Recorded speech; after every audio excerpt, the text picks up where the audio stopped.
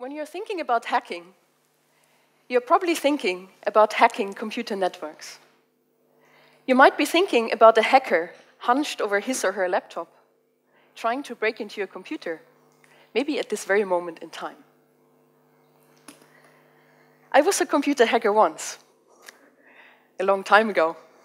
I can freely admit to this, given I was one of the good guys. I worked for a company trying to break into computer systems in order to test the security. But what motivated my younger self was not breaking in.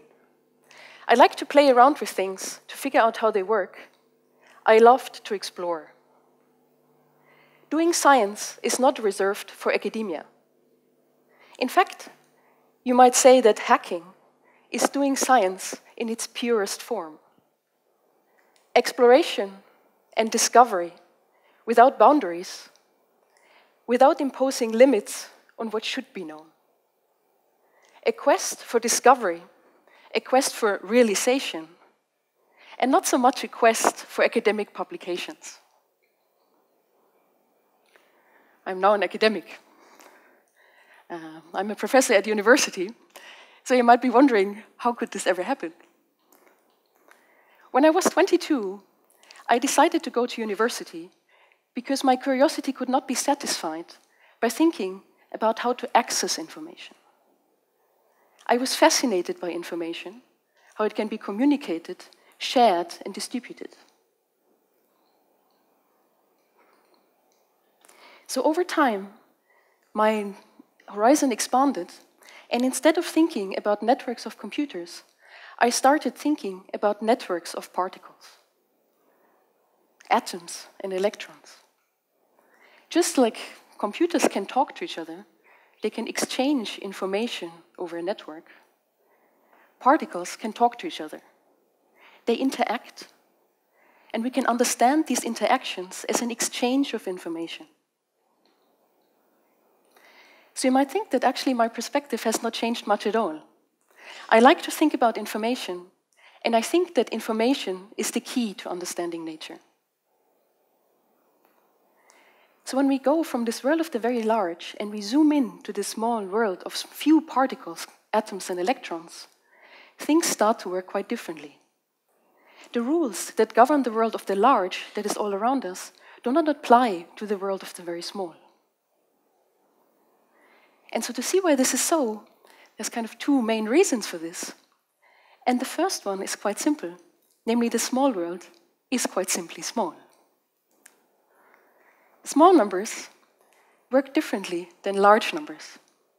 And in fact, you already know about this. If I take this coin and I'm going to toss it 1 million times, and I'm going to ask you, so how many heads and how many tails are we going to see in this 1 million coin tosses? So I've asked this quite a few people, and most people would say, well, there's going to be half heads and half tails. And if you're thinking this, then you would be correct. Anything else is so incredibly unlikely that we might as well forget about it. There's a very simple rule that describes this kind of world of the large number of coin tosses. Namely, I just need to remember half heads, half tails, and that's kind of good enough. So if I toss my coin just 2 or 3 times, or maybe 5 times, or 10 times, or 20 times, 100 times, then saying that half of the coin tosses will be heads and half of the coin tosses will be tails is no longer a good description. All kinds of other things are going to happen, and we need more complicated rules to kind of describe what happens if I just have a small number of coin tosses. So remember, there were kind of 2 differences between the world of the very large and the world of the very small.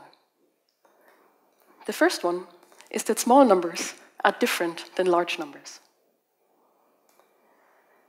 The second reason is much more complicated, because the world of the small is governed by the laws of quantum mechanics. And the laws of quantum mechanics, I guess one of the reasons why they're so difficult for us to understand is because they're not something that we experience in our daily life. Maybe you've heard about some of these quantum effects.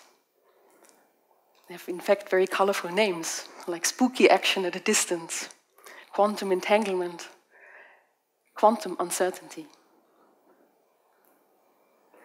Heisenberg's uncertainty principle says that I cannot know the position and the momentum of a particle at the same time. If I know where the quantum particle is, then I don't know how fast it's moving, and if I know how fast it's moving, then I don't know where it is. So this is something that is very counterintuitive to us. And I want to explain to you now why uncertainty is related to information. Let's imagine that we do something actually that a lot of you do all the time. I have 2 pages of a document, and I want to store them on my computer. Only now my computer is not this large computer that you have at home, but it's this one single quantum particle, and I want to use it to store my 2 pages. To keep things simple, I want to imagine that these 2 pages are also extremely small. Each page can contain just a single bit, either 0 or 1. So to encode this on my kind of quantum hard drive, what I'm going to do is if the first page is a 0, I'm going to take my particle and I'm going to move it to the left side of this room. If the first page is a 1, I'm going to take this particle and I'm going to move it to the right side of the room. So I've encoded the first page into the position of this particle. If I want to encode the second page, I'm going to take my particle, and if it's a 0, I'm going to make it go very slowly, and if it's a 1, I'm going to make the particle go very fast. I've encoded the second page into the momentum. Now what Heisenberg's uncertainty principle tells us is that if I want to read my quantum hard drive, I want to look at these 2 pages again. If I want to read the first page, I would have to figure out where's the particle. Is it on the left or is it on the right? I need to measure position. If I want to read the second page, I need to measure momentum. Is it going fast or is it going slowly? But Heisenberg's uncertainty principle says that I cannot know both position and momentum at the same time. This means when I can read page 1, I'm uncertain about page 2. If I can read page 2, I'm uncertain about page 1. So you can think that what Heisenberg's uncertainty principle actually is, it is a limit of how much information I can store in just one particle.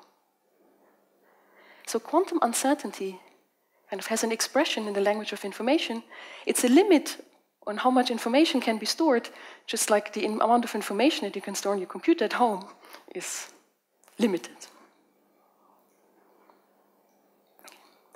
I'm recently very fascinated how we can use this language of information to study very small machines. Very small machines, like a quantum computing machine or a quantum network machine, a machine that consists of just a few particles. And in fact, we can now build such machines, so they actually exist. When talking about machines, we might ask ourselves, how energy efficient is a machine? And this is the subject of thermodynamics that tries to find out what is the most efficient machine, for example, that we might ever be able to build. When thermodynamics was invented, people constructed steam engines, huge machines, which are very noisy. They engulfed in smoke and steam, consisting of millions and millions of particles. Large numbers, like large number of coin tosses. The machines that we're making now are so small that with the naked eye you can't really see them. They consist of just a few particles. But yet we want to make a statement about how efficient are these machines. We want to study and understand what they can do. I think we're now at a very exciting moment in time, because maybe for the first time in history, we now actually have the tools to understand how information works at the quantum level. Only within the last 15 or 20 years has quantum information theory given us these tools. So I might now ask, have I satisfied my curiosity? In fact, have you satisfied your curiosity? You might ask, have I ever actually stopped hacking? So definitely not. There's a lot of things left for you and me to explore, but I believe that information is the key to understanding nature. So go and hack nature. Thank you very much.